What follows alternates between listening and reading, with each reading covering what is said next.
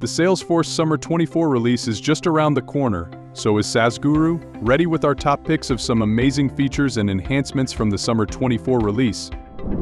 First up, let Einstein help you build a draft flow. Simply describe to Einstein a task or process you want to automate in natural language, and let Einstein's generative AI capabilities perform the magic for you. Once created, you need to review the flow, make necessary tweaks, and test it before deploying it into production.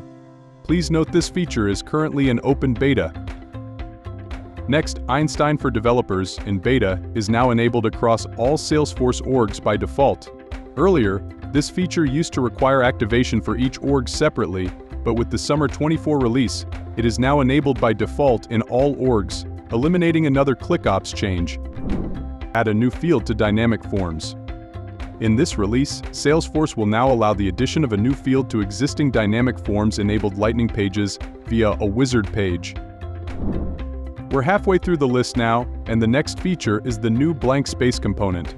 Forget misaligned dynamic forms, admins can now use the new blank space component to keep the record pages visually nice and organized. Automate and migrate user access with user access policies. Now generally available in the Summer 24 release. This feature allows you to automate the assignment of permission sets, package licenses, public groups, and other access features based on set criteria. Additionally, Salesforce has increased the number of policies that can be added from 20 to 200. Find out where a public group is being utilized.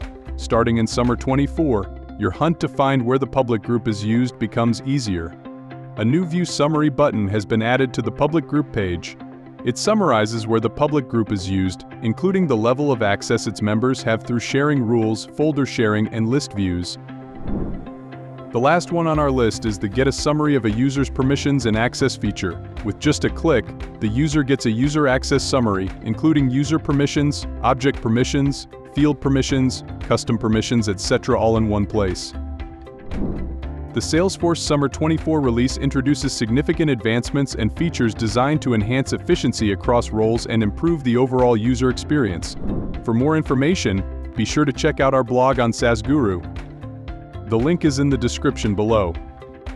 Let us know which features you like best and what your favorite is in the comments section. We'll see you soon.